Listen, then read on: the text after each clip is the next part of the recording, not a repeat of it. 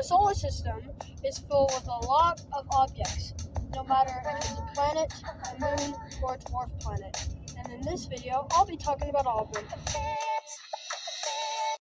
Solar. Solar has a diameter of over 1 million kilometers. It takes up most of the mass of the solar system. You can fit over 1 million Earths inside solar. Solar is also the reason why we keep living here today. Mercury. Mercury is the closest planet to the Sun. Mercury has no real atmosphere, being extremely hot during the day, which is over 800 degrees Fahrenheit, and extremely cold at night, at minus 130 degrees Fahrenheit. Mercury also is not the hottest planet. It has no moons and no atmosphere. Venus. Venus is the hottest planet in the solar system, at over 800 degrees Fahrenheit and over 400 degrees Celsius. Venus traps heat for its CO2 atmosphere and is spinning backwards, unusual to like other planets. Earth. Earth is the third planet from the Sun and also is our life planet. It is the largest terrestrial planet in the solar system. Earth also has one moon. It's named Luna. Luna has lots of craters, but it is slowly moving away from us at 1.5 inches or 3.8 centimeters per year. Mars. Mars is the fourth planet in our solar system and has a big canyon named Olympus Mons. It is about 3 times bigger than Mount Everest. Mars has 2 small moons named Phobos and Deimos. They both have differences. Phobos is slowly drifting towards Mars, while Deimos is slowly drifting away from Mars. 50 million years from now, Phobos will get too close to Mars and will be torn apart in orbit, forming a beautiful ring system similar to that of Saturn. And eventually, Deimos will drift too far away from Mars for Mars's gravity to hold on to it. Jupiter. Jupiter is the 5th planet in our solar system and is the most massive object in the solar system. It has 4 major moons: Io, Europa, Ganymede, and Callisto. Starting off with Io, it's the closest moon to Jupiter. It is influenced by Jupiter's tidal heating, as well as the other moons. Next up is Europa. Europa has almost double the oceans of the Earth, our home, and is one of the most wateriest objects in the solar system. Next up is Ganymede.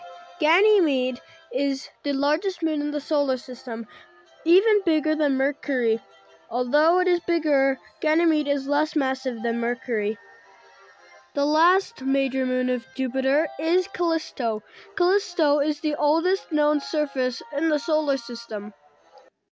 Saturn. Saturn is the 6th planet in the solar system and is the 2nd largest planet. It also has 7 major moons. Their names are Titan, Rhea, Enceladus, Mimas, Theia, Dione, Iapetus, and Enceladus. Saturn has pretty rings. Now it's time for the moons of Saturn. Titan is the 2nd largest moon in the solar system and is still bigger than Mercury. Titan is less massive than Mercury though. Titan has many interesting things. One of them is that it has lakes made of methane and ethane.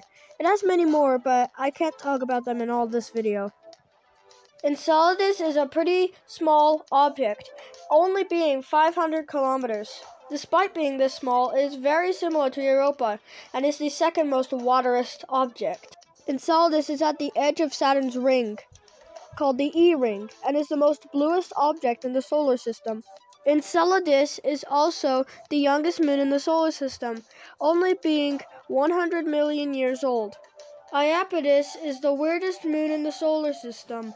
It also has oceans, so it is very similar to Titan and Enceladus. Tethys is a moon that is about 1,000 kilometers in diameter. It is also nearly fully waterized at almost 90%.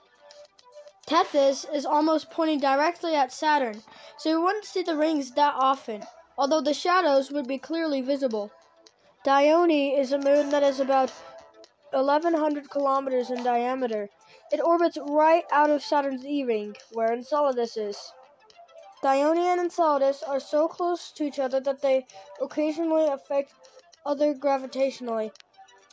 This is called orbital resonance. Rhea is a moon that is about 1,500 kilometers in diameter. Rhea also has a hypothetical ring system. If it does have this ring, it is the only moon in the solar system with a ring. Mimas is a moon that is about 400 kilometers and the smallest spherical moon in the solar system. Mimas' big crater looks like it's the Death Star from Star Wars. Mimas is the smallest major moon of Saturn. Uranus. Uranus is the 7th planet in our solar system, and it looks like it's spinning sideways due to its axis tilt. Like Venus, Uranus rotates opposite-wise. Uranus also has a ring system, although it's not as pretty as Saturn's. Uranus has 5 major moons. Their names are Umbriel, Miranda, Ariel, Oberon, and Titania. Not much is known about these 5 moons, but some speculate that they all have a subsurface ocean. Neptune. Neptune is the 8th and final planet in our solar system. It has extreme winds that go to 1,200 miles per hour. It also has one major moon named Triton, the only large moon of Neptune. Triton is a moon that is about 2,700 kilometers in diameter. It is believed to be a captured moon due to its retrograde orbit. A retrograde orbit is the opposite direction of a planet's spin, as it's a moon. 3.5 billion years from now, Triton will get destroyed by Neptune, and Neptune will have a beautiful ring system, like Saturn. We've covered all of the planets, but we still have a few dwarf planets to cover. Ceres. Ceres is located in the asteroid belt, which is basically asteroids in between Mars and Jupiter. It is the most closest dwarf planet and the smallest dwarf planet in our solar system at about 950 kilometers. It has no moons. Ceres is also theorized to have water on the top of its surface. Pluto. Pluto was the first object in the Kuiper Belt to ever be discovered, spotted in 1930 by Clive Tombaugh.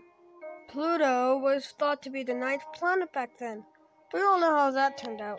You can believe if Pluto is a planet or not. I prefer it as a planet. Pluto also has a heart shape on its surface. It has 5 moons. The biggest one is Charon. Charon's not really a moon, but more of a binary companion. It is about half of Pluto's size. Because of its similar size to Pluto, the barycenter extends 900 kilometers from Pluto's surface, making them binary, making them revolve around one another. Haumea. Haumea is an egg-shaped planet as it takes 4 hours to rotate. It also has 2 small moons named Hyakka and Lamaka. They're just likely pieces of ice and rock.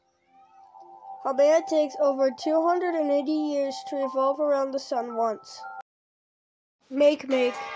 Makemake used to be called Easter Bunny. Makemake also has 1 moon named MK2. It's nothing but a boring piece of rock, so let's move on. Eris. Eris was the reason why Pluto was submitted to a dwarf planet. Eris also has 1 moon. It's named Dysnomia. Not much is really known about Dysnomia except it's 500 times fainter than Eris, meaning Dysnomia's composition would definitely be different from Eris's composition. And there you have it. That's the whole solar system. See you next time.